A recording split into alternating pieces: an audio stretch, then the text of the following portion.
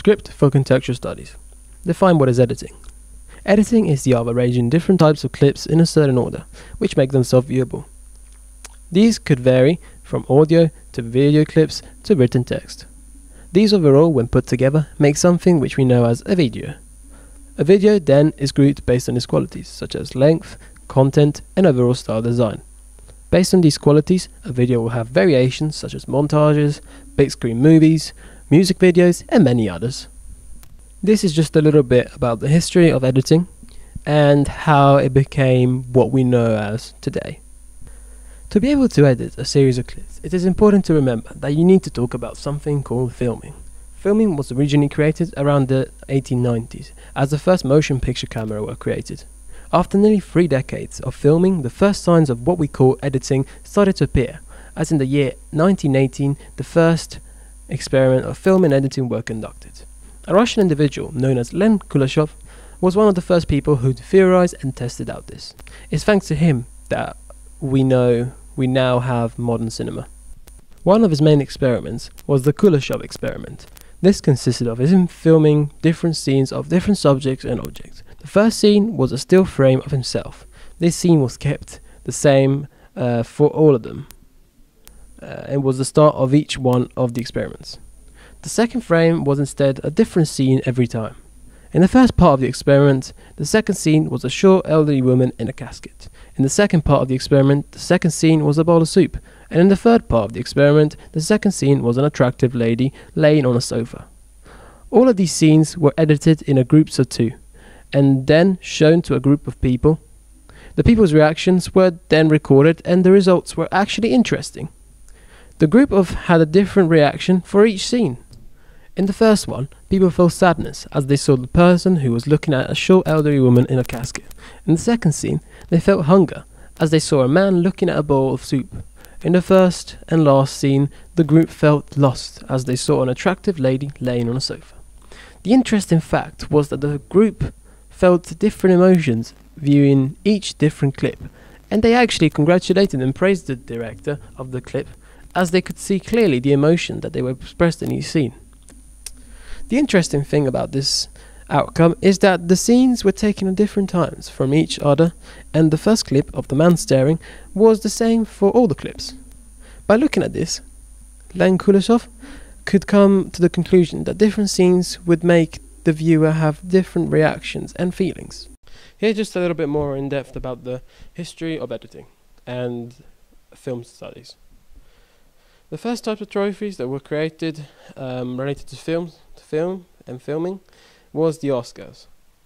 An Oscar is the name given to the annual award given by the US-based Academy of Motion Picture Arts and Science for achievement in film industry.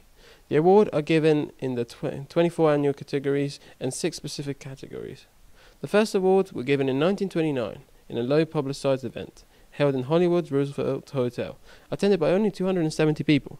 The first award received very little media attention because the recipients have been announced 3 months earlier. For the next award, the Academy decided to keep results secret, but gave the list to the newspapers for the next day's edition. In 1940, the Los Angeles Times broke the embargo and publicized the name of the winners in the evening edition. Since then, the Academy has adopted the sealed envelope system, which is used still today. Although the first award had no media audience, from the second year, the ceremony witnessed a boom in popularity when it was broadcast live on radio. Thanks to Len Kuleshov and his many experiments, many people started experimenting themselves and created new techniques. One of them was montage. There are 3 types of montage meanings. The first one is French film. French film stands for assembling, installing, and basically identifies editing. The second one is Soviet filmmaking of the 1920s. This one is divided in 2 different sections. The first one being the Kuleshov experiment, which we talked about before, and the second one is the Sergei Einstein. This second one was created by a student of Kuleshov. The student, though, had a different mindset than the teacher, Kuleshov. The third one and last meaning of montage is the Hollywood cinema. This one is all about putting scenes together which narrate a story overall. An example of this is some movies when they just show consecutive numbers of clips followed by a music video. That is a montage. A great example of this is the Rocky Balboa film, when they show a clip of him training in different locations, one after the other, improving as he goes along. When talking about editing styles, the French New Wave is one to be considered. The French New Wave style is a type of editing which is much freer and allows much more liberty to its creator, as it does not follow the traditional type of editing which has been taught in the Hollywood style of film editing. It was created in the 1950s, 1960s, and it's known especially for the lack of continuity. A known technique used often in this kind of style is jump cuts. A perfect example of jump cuts is from the Royal Tenenbaums, where the main protagonist is shaven and the scene skips from time to time, and it feels as if you missed something out of this clip.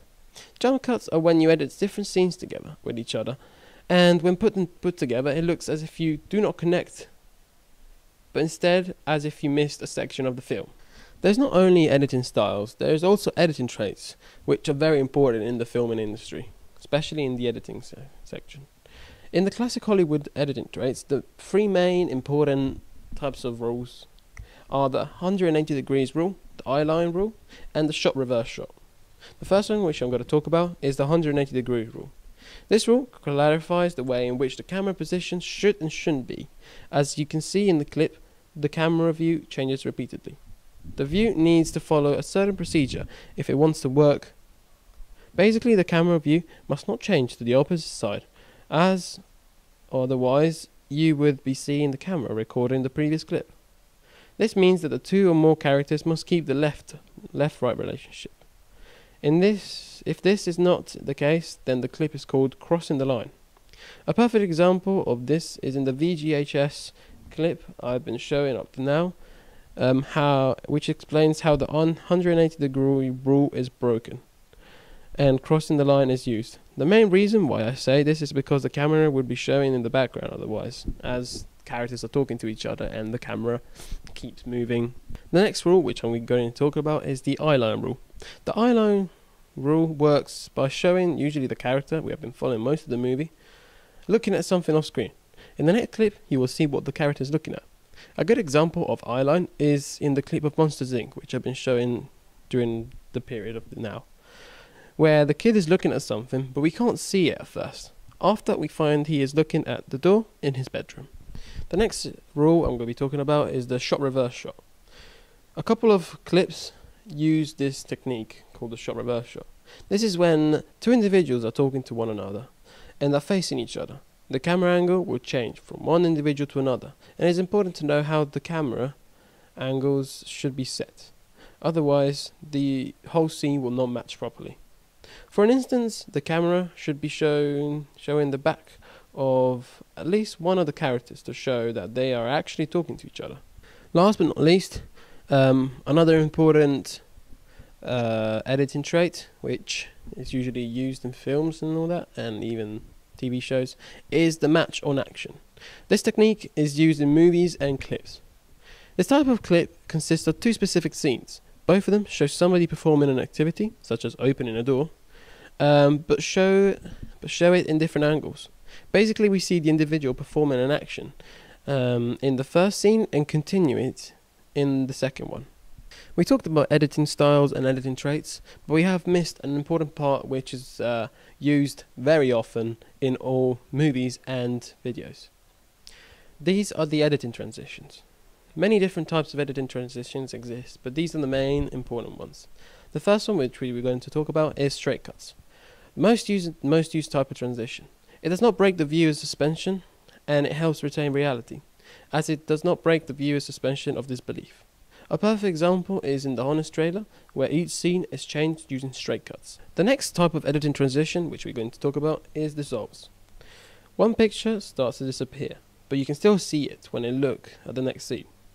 It is used usually to show connection between two characters. In one of the Grease songs called Summer Night, a dissolve is used, as we see the two main characters singing at the same time, and the girl fades in the scene to show the connection between the two. The next type of editing transition, which we're going to talk about, is fades. This is all about white or black screens covering a certain scene. It is used to end a particular scene and can show the passing of time. It is used also in many action and superhero trailers to create suspense. A perfect example of this is in the official trailer of The Dark Knight Rises. In the first part of the trailer, the scenes keep changing from normal clips to straight black screens for a couple of seconds each time. It is used in this context to give the viewer a sense of suspense. This shows us how effective this type of editing transition can be. Lastly, why is it important to edit? Editing is done because it makes the movie give a better and stronger impact to the audience, as more understanding of the clip will be shown. Editing is also done to create more of a story, as scenes or clips are presented one after the other in a certain order.